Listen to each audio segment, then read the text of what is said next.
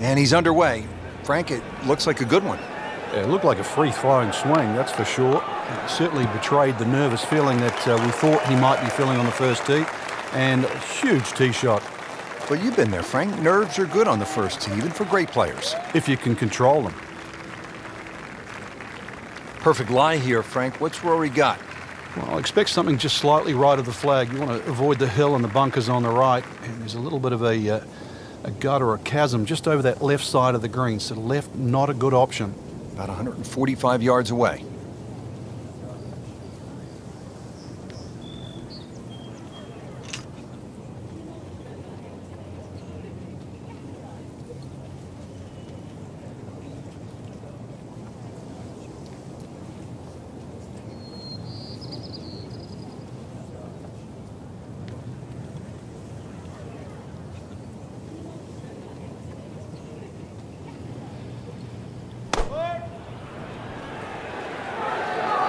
This one looks like it's headed right for the middle of the dance floor, Frank. Rather nice shot, I would say. Looks to be a good one, Frank. Oh, nestles inside 15 feet, so a birdie chance coming up for Rory. Frank, not only does Rory McIlroy have the physical tools that you need to be a dominant player, but he thinks clearly. Good head on his shoulders.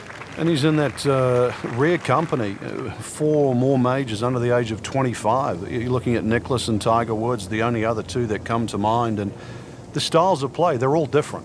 And Rory plays his way. And I think you have to be a pioneer.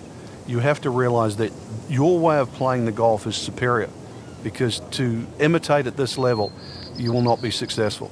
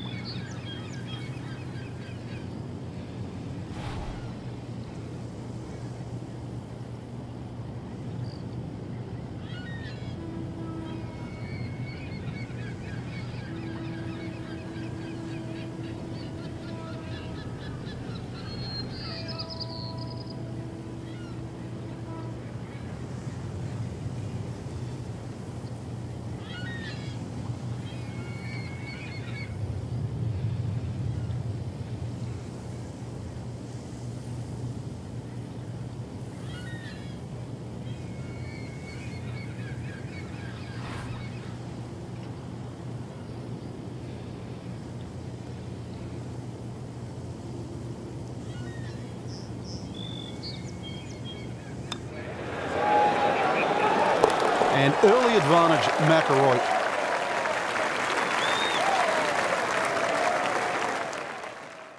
I think making putts early in a round is very important. It sets the tone for the day and it gives you some positive momentum early. You see the ball go into the hole and it gives you confidence. You face a downhill putt at a US Open with greens that are as tricky as that, it just makes it even more difficult. I feel like you always face important putts no matter when it is, but obviously they're that much more important when, you know, it's the final round of a major.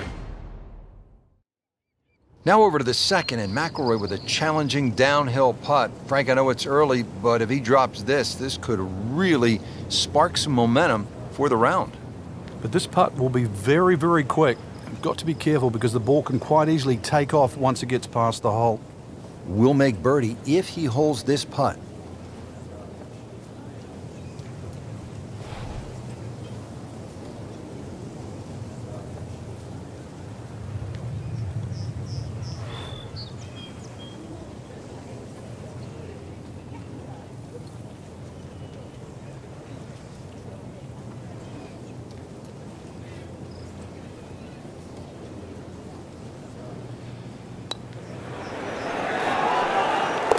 Down on the bottom of the barrel. Good start for Rory McIlroy. Back-to-back birdies.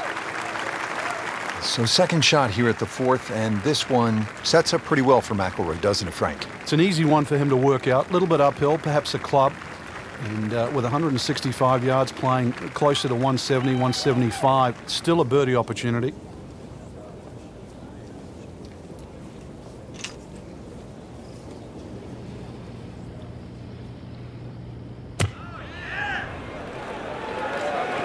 That one is bunker bound, it looks like.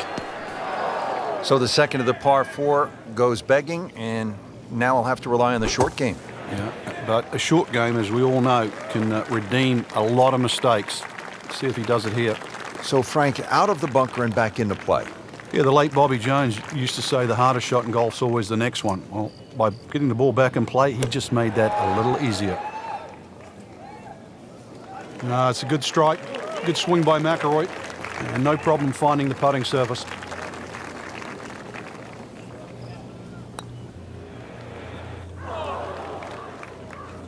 Yeah, that really hurts, Frank, missing the bogey putt.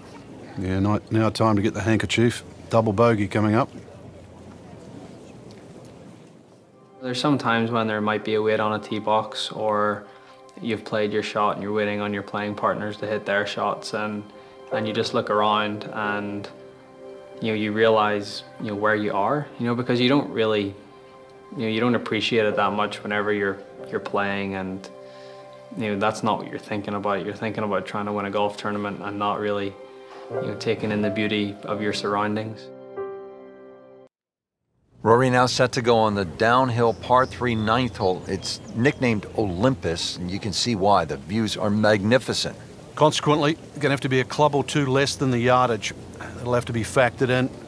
If anything, slightly left of centre, stay away from that menacing bunker.